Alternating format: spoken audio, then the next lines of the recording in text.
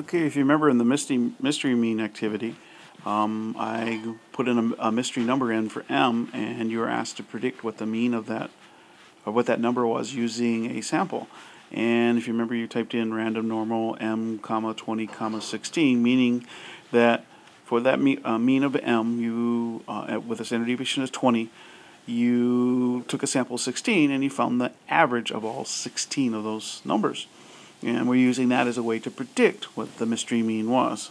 So in this case, if I were to do this, I would get the number 240.79 as my prediction for what the mystery mean was.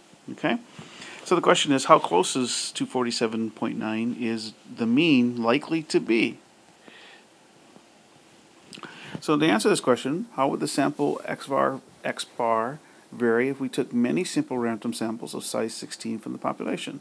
We would get a lot of different answers. As we saw in class, everybody did this and got a little bit different answer because you all got a different random sample.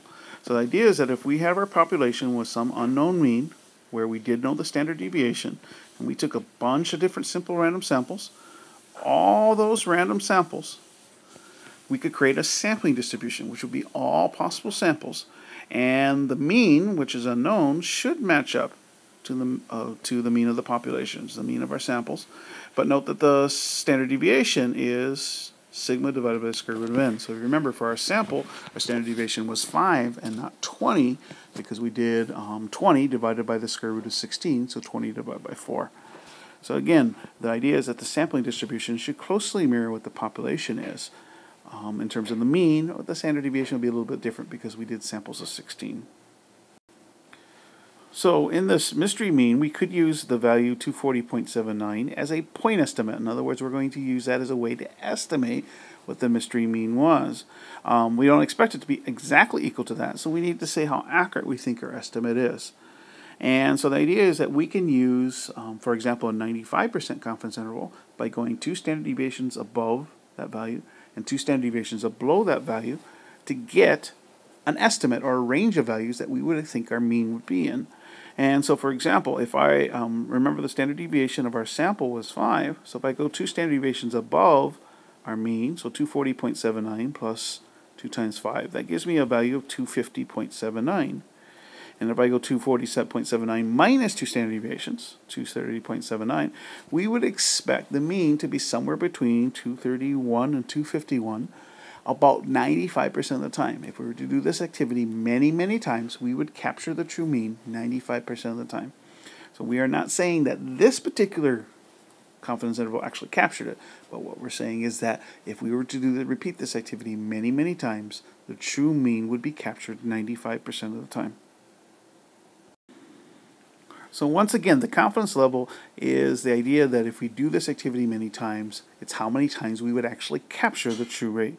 We would always use the formula estimate plus or minus margin of error to determine our confidence interval. So our estimate plus a little bit, minus a little bit, will tell us a range of values and how confident we are. Okay?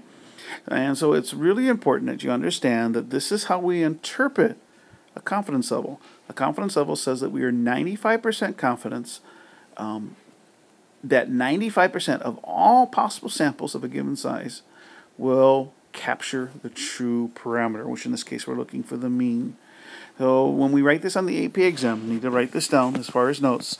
To interpret any kind of a confidence interval, whether it be 95 or 80 or whatever percentage that you're looking at, a 95% confidence interval, we would say that we are 95% confident that the interval from our lower bound to our upper bound captures the actual value of whatever it is we're looking for. Mean or proportion is the two things that we're going to look at most often. Okay, but this is how you write a confidence interval whenever they ask you to interpret a confidence interval on the AP exam. You have to say that we are X percent of the time we are confident that the interval will be between our two values, and we will capture it that percentage of the time. So once again, the confidence level tells how likely our method is to work. It does not tell us that the chance that a particular confidence level actually captures it. It just says that if we do this process over and over again, we'll capture it 95% of the time. And it doesn't matter whether we're capturing the population mean, the population proportion, or some other parameter, we would use this very method. Okay?